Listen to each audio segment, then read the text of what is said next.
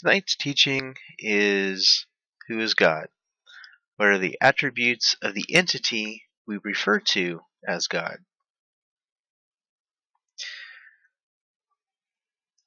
Who is God to you, the listener?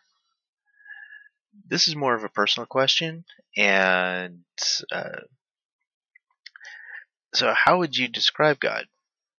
Who is God to you? What is God? This is something that everybody needs to think about and to kind of dwell on for a little bit, because everybody has a different idea of who God is. And I could say that he's simply the creator of the universe, but to you, God might be somebody or an entity that's completely different. But before we get started on the attributes of God, I wanted to show what God is not. And throughout this teaching, you will see that there will be a lot of biblical references used. There will not be any extra biblical references in this teaching. It comes only from the Bible. And I think that you may be surprised on just how much is shown. And I know I have not gotten everything, but I have, or at least I hope to give you a more rounded view on who God is. So what God is not is a liar, or nor is he regretful. God is not like any other God, or any other being for that matter.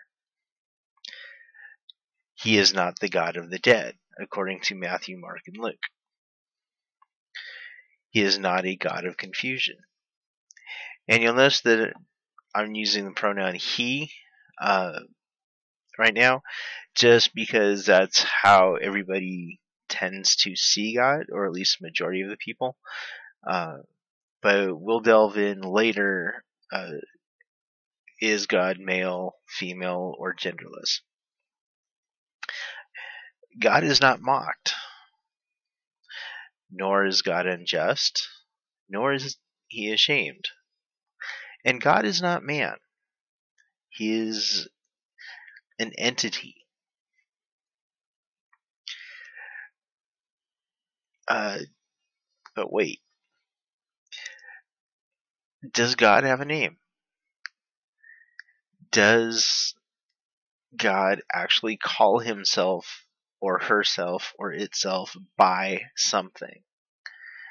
Does God state to use a name when referring to him or it? The answer is obviously yes. This is God's name in Hebrew. Reading from right to left, you have the Hebrew letters Yod He Vav He, or in ancient Paleo, Yud He Wah He. And this is stated in Exodus in two different places, both of which we're going to look at. Exodus 15:3, but the meaning of the name in Exodus 15:3 actually comes from Exodus 3, verses 14 and 15. This name is mentioned over 5,500 times in the Bible, with the first mention in Genesis 2:4. So if it's mentioned that many times, why are we not using it? Why do we simply use the title of God? So here's the verse in Exodus 15:3. The Lord is a man of war. The Lord is his name. In the Bible, whenever you see capital L, capital O, capital R, capital D, that is a way to kind of hide his name. And a lot of people will say that that was done out of respect, following the Jewish custom of not saying God's name in order to not blaspheme or not take his name in vain. So here it is in a transliterated format, and when I use the name, I will either say Yotevave or Yahweh. Many people have different ways to say this. Some people will say Yahweh is not correct, but that is the form that I'm going to be using in this teaching. So here it says Yahweh Ish Melhama Yahweh Shemo. And again, that is simply stating the same verse. And in Exodus 3:14, God says to Moses, I am who I am. And he, meaning God, said, say this to the people of Israel, I am has sent me to you. Well, the I am here is important. He's not saying Yahweh has sent me to you. He is saying I am. So here, again, is the transliterated format. Vayomer El Elohim Moshe Eya Asher Eya Vayomer Ko Tamar Livnai Israel Eya Shlanahi Elakem. And here I've highlighted the I am is Eya. And like I said earlier, this is the format or the source of where the Yod-Heh-Vav-Heh comes from.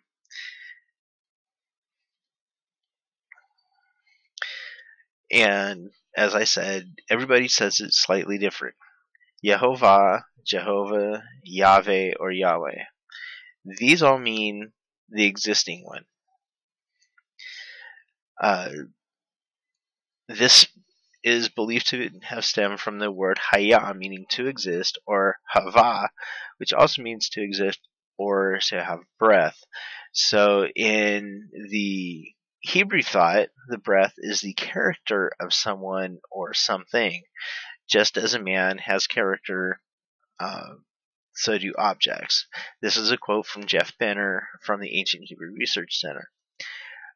So when you look at the meaning of Yod-Heh-Vav-Heh, meaning to have breath or to exist, or the existing one, and then you go back to Exodus 3:14-15, where God says, I am.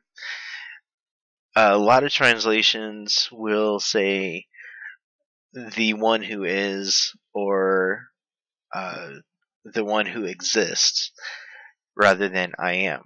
And that's where this ancient understanding actually comes from. So Yahweh is where, what gender, and whose. And yes, he belongs to somebody. And I'll get to that. What does Yahweh do? What does he do for us, to us? What does he do to our enemies? And what does Yahweh do in general? First, where does Yahweh live? He lives nearby. Well, he also lives in heaven, where most people think he lives. He also lives in Zion. And he is with you in all that you do. Again, he is nearby. He is with the generation of the righteous, according to Psalms 14:15, or 14:5, excuse me. He does not live in temples made by man. So what gender is Yahweh? And again, as I said earlier, I refer to him, as you can tell, in a male pronoun. But what does the Bible state? What are the sources of a male figure or a female figure? So here, Yahweh is the Father of the fatherless. He is my only one Father who created me, according to Malachi, John, and Ephesians. He is the Father of mercies, the Father of glory, the Father of all, the Father of Jesus, otherwise known as Yeshua. He is the Father of spirits and the Father of lights. Well, there's not exactly a whole lot of references to a female father, is there? There is only a male father. You cannot have, according to any custom or any even modern thinking, you would not have a female father. So here, we're going to continue this, where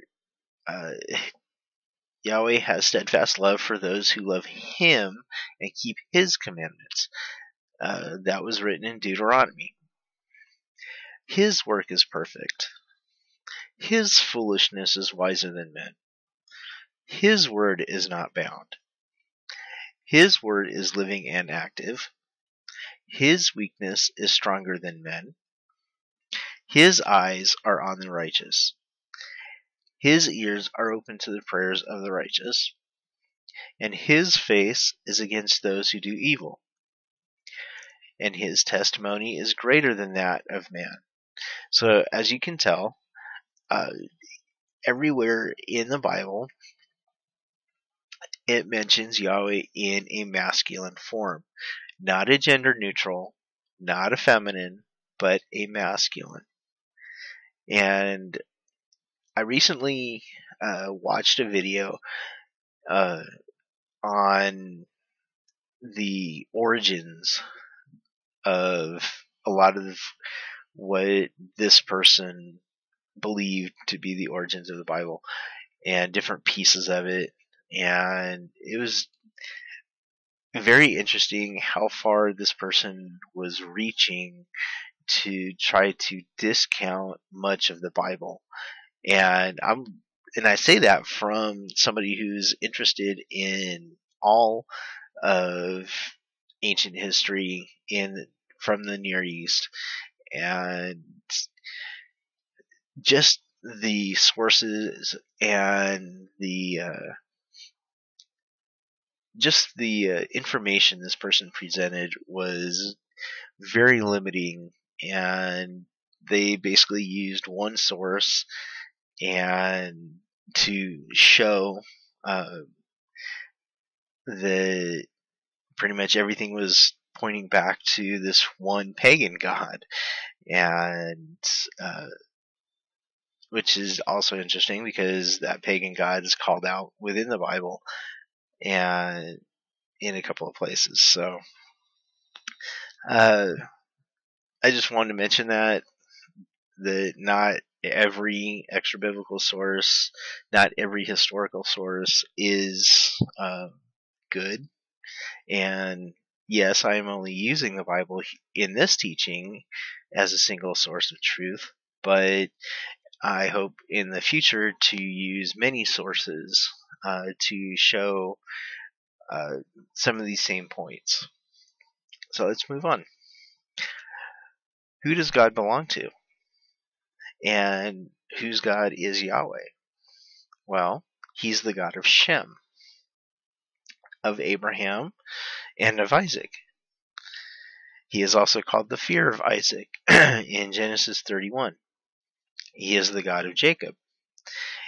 And He's the same God of Abraham, Isaac, and Jacob.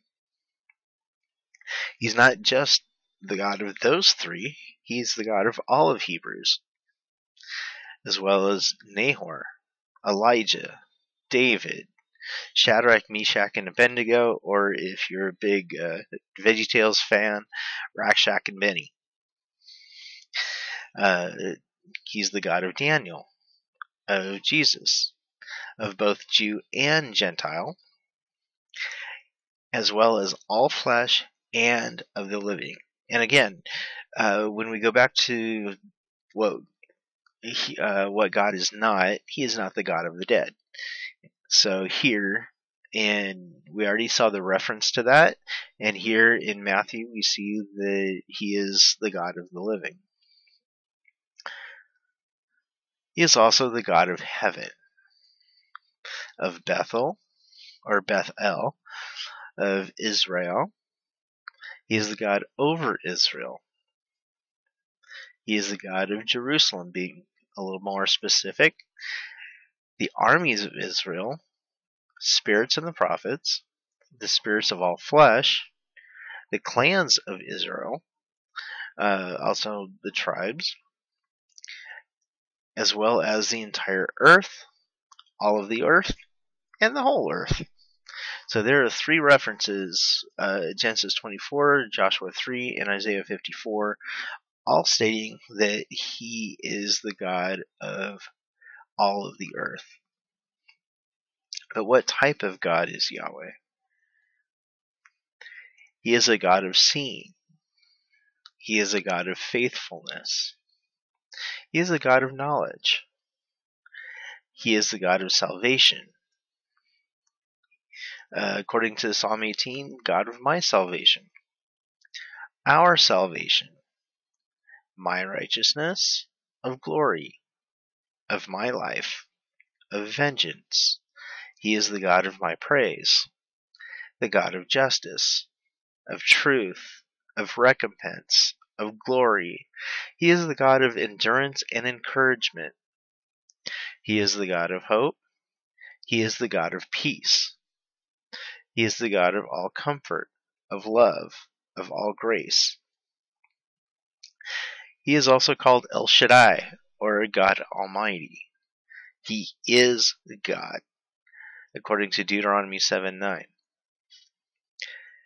Here, it says, know therefore that the Lord your God, remember, when Lord is all capitals, that's Yahweh, He is God. Well, there's something special about this verse, and this is Deuteronomy 7:9, where this is what it is translated in English.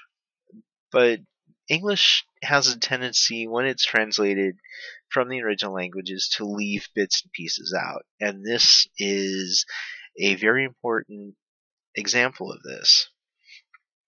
So here is the transliteration of the second half of that, where it says, Lord your God, He is God. And it's Yahweh Elohecha Hu Ha Elohim. What's special about this is this little word right here, or prefix, ha. It translates to the word the. So when you look at it, it says Yahweh your God is the God. Not just He is God, but He is the God. So when you reread that using the correct translation, it says, know therefore that Yahweh your God is the God, meaning the one and only. No other place that I know of that comes to mind right now outside of the Bible will say that any God is the one and only God. Let's continue. Yahweh is greater than all gods. Well, notice the in the word gods, lower g. That should signify that it's not a name, it's not a proper title, it's a classification. So all carved gods, all idols, anything that we make into a god, Yahweh is greater than all of those. Yahweh is also greater than man.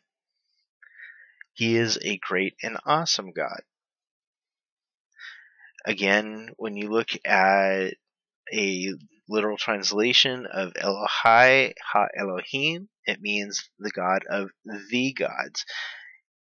He's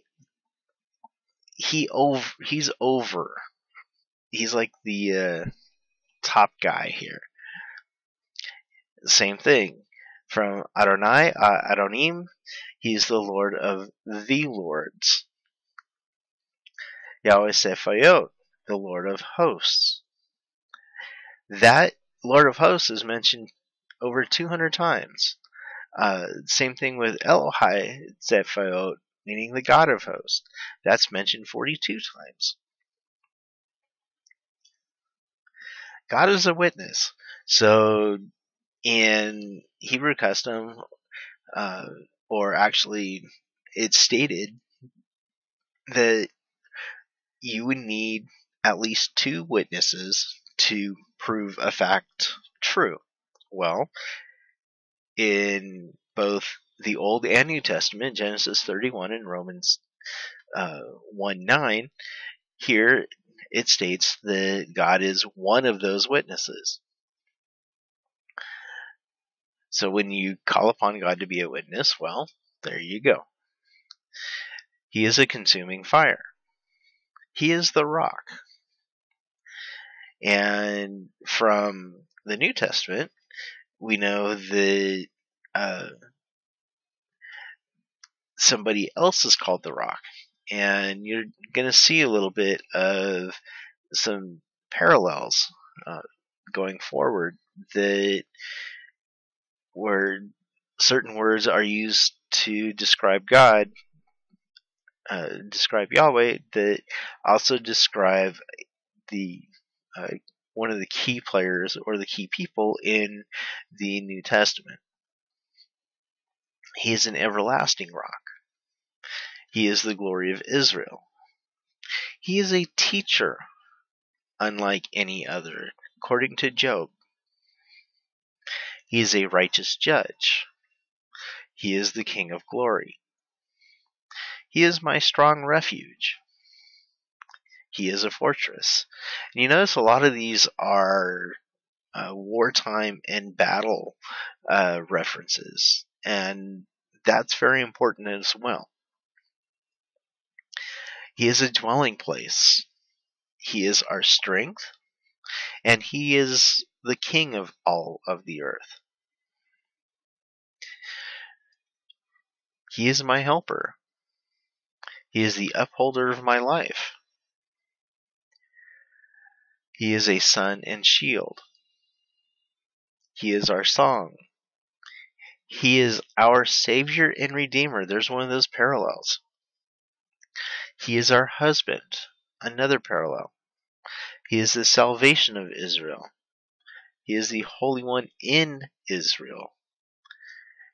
He is the only Savior, according to Hosea 13:4. Now, that's one of those parallels that I'm going to talk about in a future teaching, where you have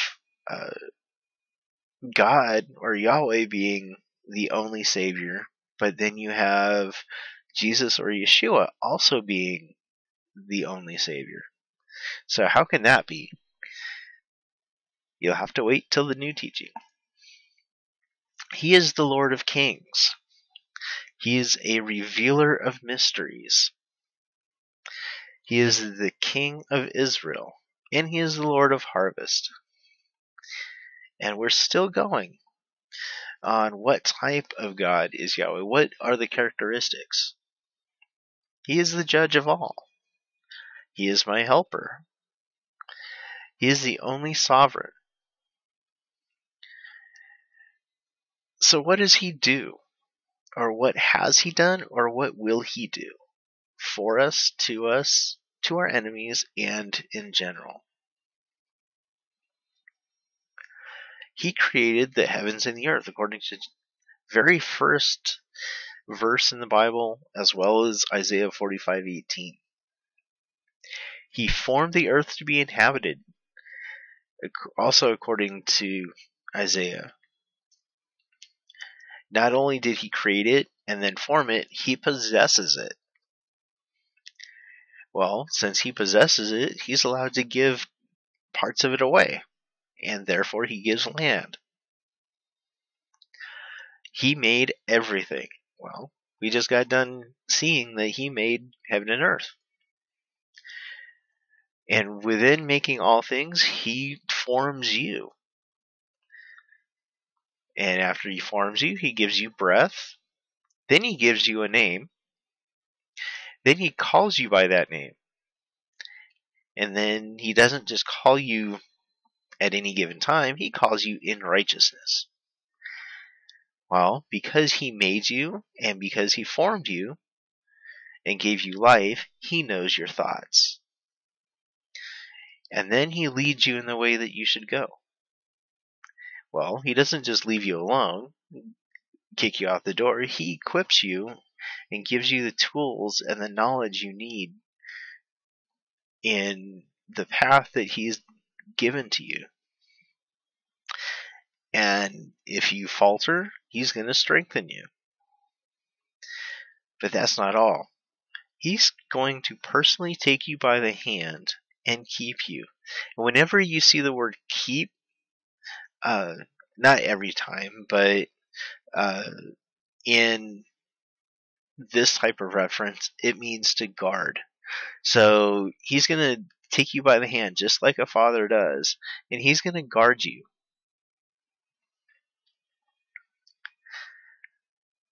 But that's not all he does. He resurrects the dead, and he delivers people from death.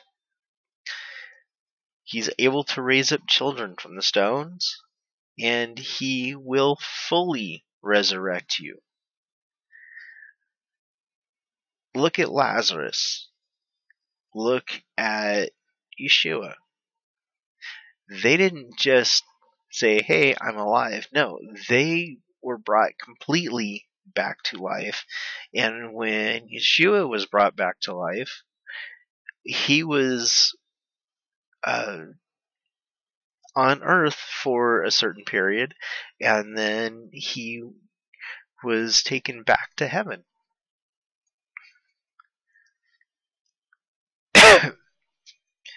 He will put his spirit in those that he raises up, just like he did Yeshua.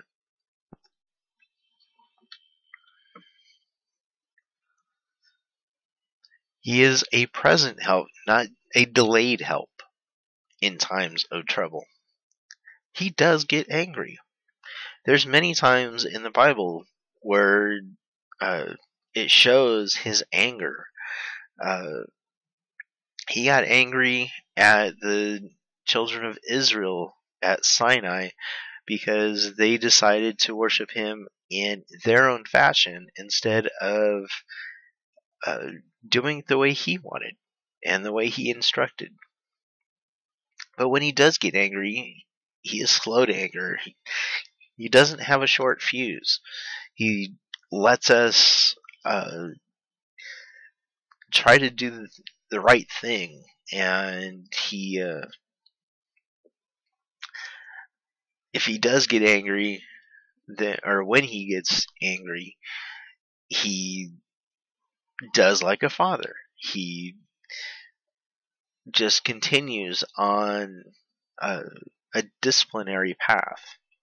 And so there's also times where it says that he relented, he calmed down. He rides through the heavens to help out. Well, excuse me. After he rides through the heavens to help you out, he's going to come fight for you.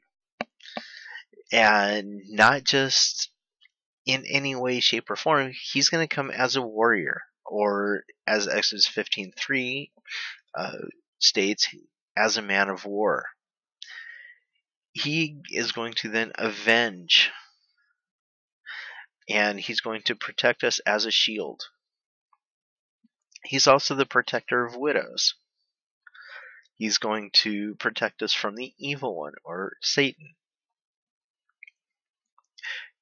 And when he does punish, it's not something small. He's going to punish to the 4th generation. But he doesn't want anybody to perish. He wants us to repent and ask forgiveness.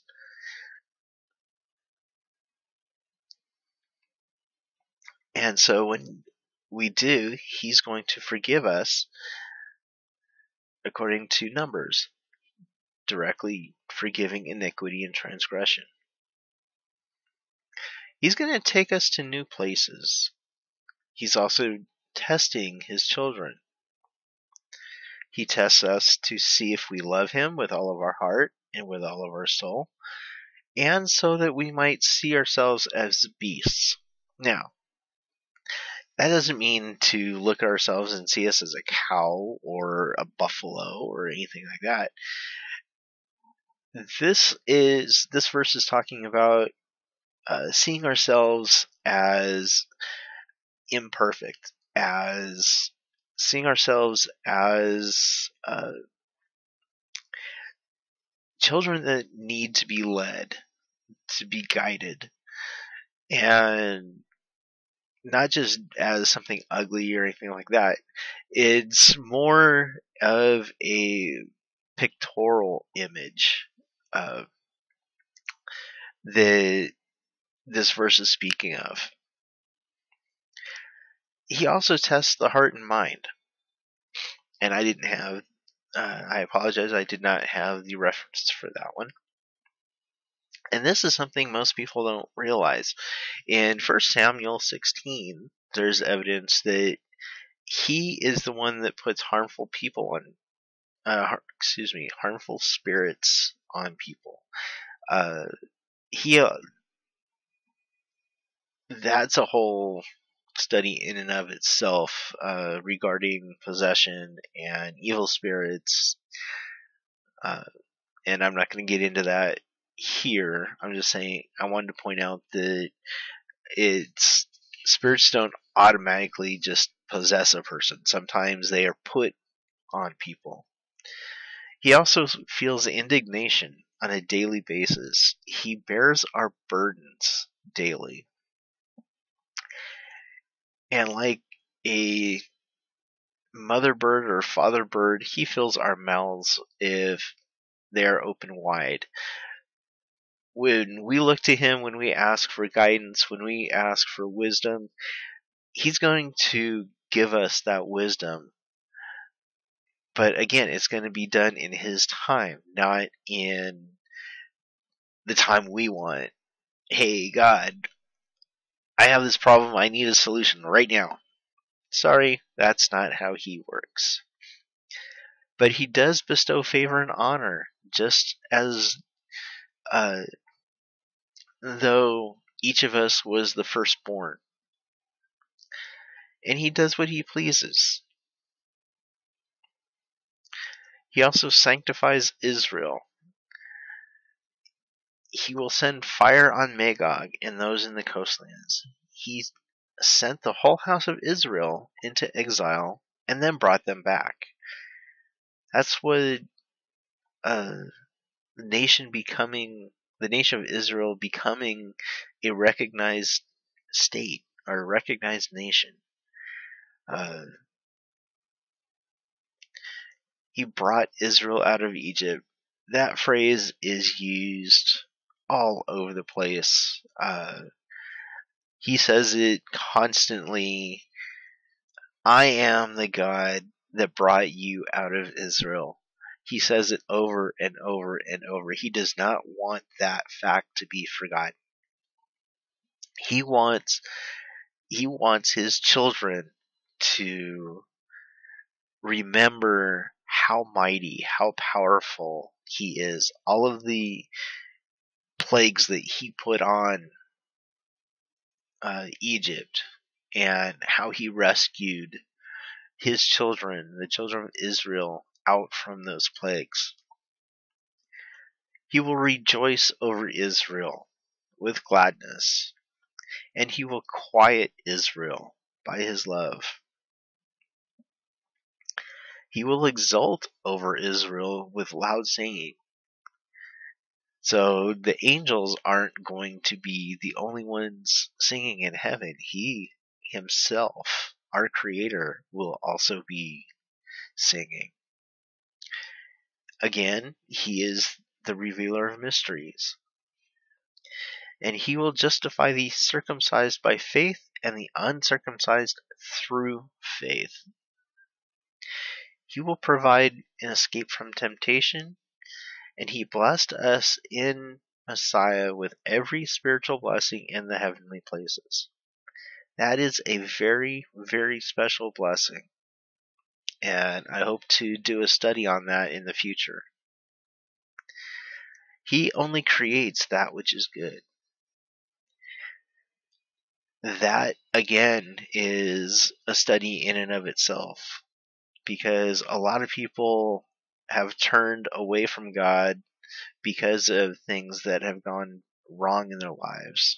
I personally know several that they didn't stop believing in God, but they stopped putting their faith in God because they saw so much evil in the world. And so when you look at that statement, he only creates that which is good, go back to Genesis 1 and look at every single day, and there's only one day that that statement is not used. And according to one teacher that comes to mind, when that word good is used in Genesis 1, it also means complete.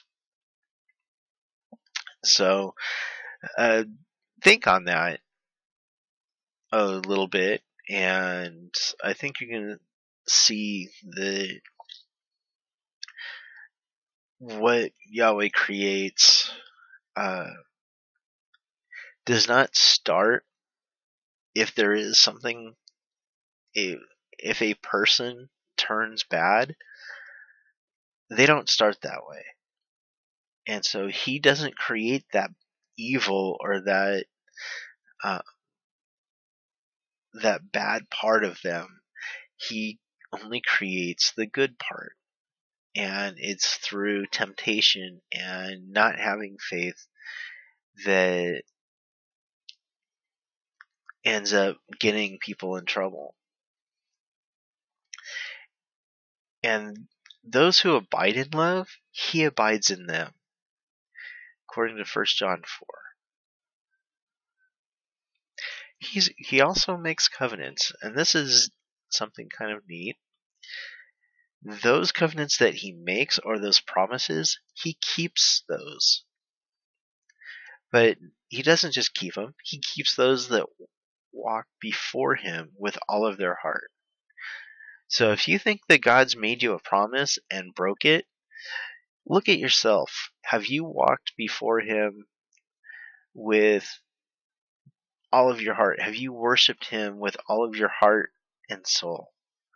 And if the answer comes back, or if you start doing a self-evaluation and saying no, then do you really think that Yahweh broke his promise? Or do you think that he's waiting for you to actually worship him in the way he desires, so that he can keep his promise to you, whatever that promise you think might be? And here, kind of along that line, and sort of opposite of what I was just saying, all at the same time, when he does fulfill his promises, he is not slow to do it. He does not hold out, but at the same time, a lot of times, according to what we think is a long time, is actually right away to him. And he does what he says he's going to do. But what doesn't he do? He does not clear the guilty. So if he deems somebody that is guilty of sin or transgression of his laws, he's not going to forgive them. He is not going to lie. And he does not change his mind. And a lot of people think that God can change. Well, according to Malachi, chapter 3, he does not change. And a lot of people will say, well, he doesn't change, but his character changes. Well, that's still him changing a part of himself, and that goes against what is written. That goes against his direct words. He does not bribe. And I actually chuckled when I saw this, because how in the world can you bribe the Almighty that owns heaven and earth? And I actually said it out loud, and someone said, well, it's an example of, if you do this for me, then God, I will do this for you. And I can see that. But he's always going to just do away with it and not take the bribes. And he will not turn away if you return to him.